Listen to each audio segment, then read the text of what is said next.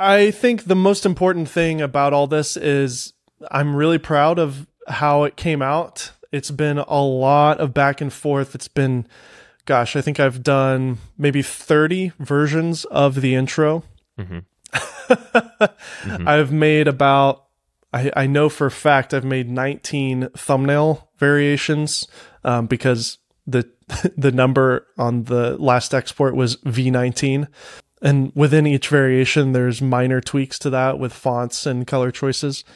All of that work is primarily my struggles with ADHD and perfectionism. And I want to just say that out loud. Like, I think a lot of it is just getting in my head too much. And because I wanted this to be perfect, I would procrastinate the project because, I don't have 20 hours to sit down right now, because I knew that's what it would take. I knew if I'm going to do this, I'm just going to have to pour everything I have into it, and it's going to take me a week to get it done. And so I would kind of like work on it a little bit, and then I would obviously do things that paid me money. And so I would move on to, at the time, Soundstripe or other paid freelance work. So, and then also too, just feeling so unsure, and it's so new territory for me. I've been doing gear reviews for so long. I've never done a big kind of entertainment challenge-based video of this scale before. It was very overwhelming. I mean, we had 9 cameras for this shoot. It was a 2-day shoot. Well, technically 3 days if you count the award ceremony, and a lot of footage to go through. 5 different audio recorders that had to be synced to all those cameras. It was just a lot of work. It was very hard. I'm comparing myself as I was editing. I was kind of comparing myself to Eric or Mr. Beast or whatever. And I realized, I'm like, man, I really should not be comparing myself to any of them, because first off, they're so far ahead in terms of their understanding of this, because they've been doing it for so long. They have just an innate sense of what works and what doesn't work. They also have a clear direction and a clear audience. I don't have any of that. They also have a team of people to help them. I heard an interview with Jimmy, Mr. Beast. He said that it takes about 6 months from conception of the idea to execution to final edit for him. And he has multiple teams working on videos. So he's always 6 months ahead of his upload date, and he just has different teams working on different things. Whereas this was completely done, other than the days that we shot it, which I had so much help, including Connor and our friend Malachi and Chris Haggerty and Jim Cook and a lot of my close friends who helped out with this project. Not only did I have that on the day, but when it came to the edit, I was completely alone on the edit. I asked for help, and I did get help and suggestions and comments, but man, it was a lot of work. But here we are. It's done. I'm really proud of how it came out. And that is the most important thing, I think, is like, I'm happy with it. And I feel like I've done everything I possibly can at this point. I know it can be better. I know I could change things about the story that could make this maybe make a little bit more sense. But I didn't have that understanding. I didn't really know what I was doing when we shot it. And now that I've edited it, I wish we shot certain things a certain way to help with the storytelling. But we just didn't, and I can't kind of fix things that were just not there on the day. So I've done everything I possibly can. I'm really proud of how it came out, and I'm curious to see how the response will be of this new venture. But this is the first video on my new channel, which we'll link in the description of this podcast. So if you want to go over there and subscribe to that, you can check it out. But yeah, this is the very first video on a brand new channel. This is part of that journey of giving the Kinotika channel to Connor, and he's carrying that forward on that channel. And this is a brand new thing, because if I were to have posted this on the Kinotika channel, I don't know if it would have worked properly, because this is such a different audience. I mean, it's similar. There's a lot of similarities, but it's such a different format from a review video. And so I really wanted a fresh start and kind of get an audience of people that are interested in this type of content, rather than forcing it on people who already like a review-based format. So that's why I've started a new channel, and I've gone this direction. So yeah. I mean, I'm excited.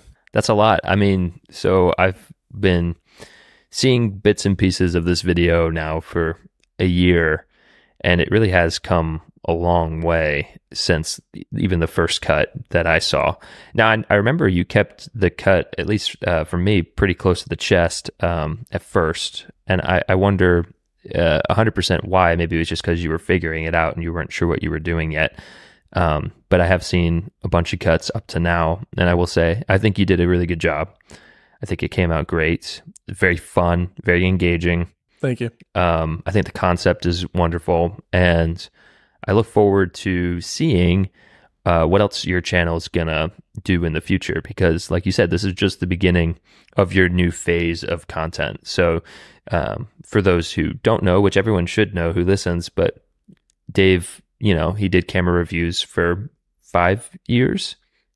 Yeah, I believe almost 6 years now. Yeah, but we started with Kinotika. I mean, we started with my personal channel, actually just doing it, and then I got that job, and then you and I did that together. And then Indie Mogul was really just a dream come true and an awesome opportunity to work for a company of that scale. And so that was really amazing. And it was actually during my time at Indie Mogul that I realized I don't have that passion for the review space like I used to. And I was wanting to do what I've just done on Indie Mogul. And I would argue that it probably would work well on Indie Mogul, this format. I think it would probably do really good because it had a huge audience. But that was not the direction that they wanted to take the channel. And so, and also too, I didn't want to live in LA. So I quit. And other than this podcast, I haven't had any consistent YouTube content going on. I've kind of done occasional reviews here and there. We did a wonderful, Japan collab with Panasonic that I had a ton of fun making that, and I posted that on my second channel. But yeah, this is really what I've been working on for the last. I got a little taste of it, I guess, with the drone video. We did the DJI Mini 3 versus Inspire video. That was my first experiment with this format of doing a little bit more scale and having some sort of challenge and making it a little bit more entertaining. Right. And that video did really well. It got about 100,000 views in a week, which was, I think, a success for that channel and for what that video was. I did another trial with a wedding video that didn't perform well. I think that was a mismatch on the audience there. I also think the video probably could have been a little better too. So anyways, this is what I've been working on for the last 2 years, is just thinking about this. I feel like there's a real need for something different in the filmmaking niche. And I've seen a couple people try concepts like this, and some of them do well, some of them don't. But nobody's truly gone all out and kind of just put everything into it. And I will say this was real expensive to make. I mean, I was grateful for Soundstripe who did sponsor this video, but they only that money was only a quarter of what I spent. So the other 3/4 of this video in terms of what I spent to make it, not including the 100 hours or more of editing, was about $7,000 in my own money. So, these are expensive. So I think, and obviously if you're trying to replicate what Jimmy's doing, which I'm not, but I am trying to kind of do something different. It's just expensive because of the production. So, hopefully a brand will see this video. And if a brand is watching this, hi, I would love to work with you. These cost me about $15,000 or more. So if anybody would be interested in sponsoring in the future, that'd be great. But, anyways, yeah, I'm kind of rambling here, but do you have any other thoughts about it? Not in particular. I think it's, like we already discussed, and you kind of got it off your chest, is, it's been a long time coming, and a long time coming. We probably I've annoyed my friends with it, honestly. Yeah, we've given you a lot of crap for it, for sure. Some of it deserved, some of it maybe not, but we were, goofing on you.